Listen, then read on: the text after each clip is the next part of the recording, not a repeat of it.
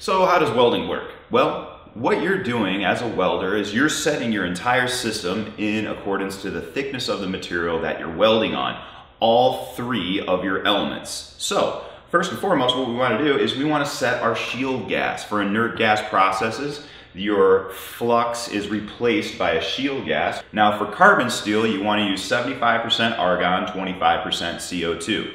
This here, this knob right here, this is your primary valve. Your primary valve, what you want to do is you want to open this guy all the way up till it hits its peak. Might take a second. As soon as it hits its peak, you want to dial it back a couple of turns. You just want to make sure that guy is loose, okay? Now, this is a two-stage regulator system. The first stage of the regulator system is essentially just your gas gauge. It's how much pressure of the gas is left inside the cylinder. The second regulator is your flow regulator, okay? This is always measured in CFH, cubic feet per hour. It's on the outside of the regulator system, so you're going to use the outside scale measurement in CFH. This is controlled by the flow adjustment dial here. Now, this is how much flow of the gas is actually coming out of your gun to protect your puddle and to help with ionization.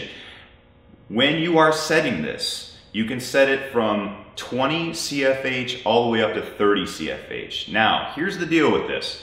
When you are setting your flow for your shield gas, you can, for thicker metals, you want to make sure you have the protection around your puddle. So you want to be up around 30. Now thinner metals, you don't want to overpower your puddle, too much ionization, you don't want to add pressure to it or you're just going to burn through. So here's a good rule of thumb.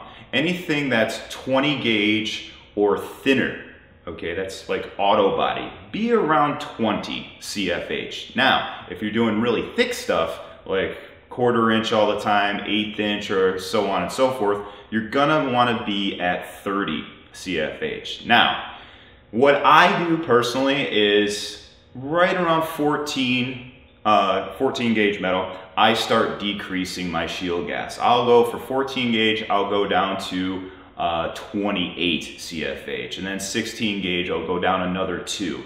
This not only helps you not overpower your puddle, but it also saves you a little money in the long run because you're not wasting gas.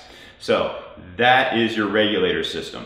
When you are checking your shield gas, you have to have the machine running and you have to have your gun in your hand to release gas with the trigger.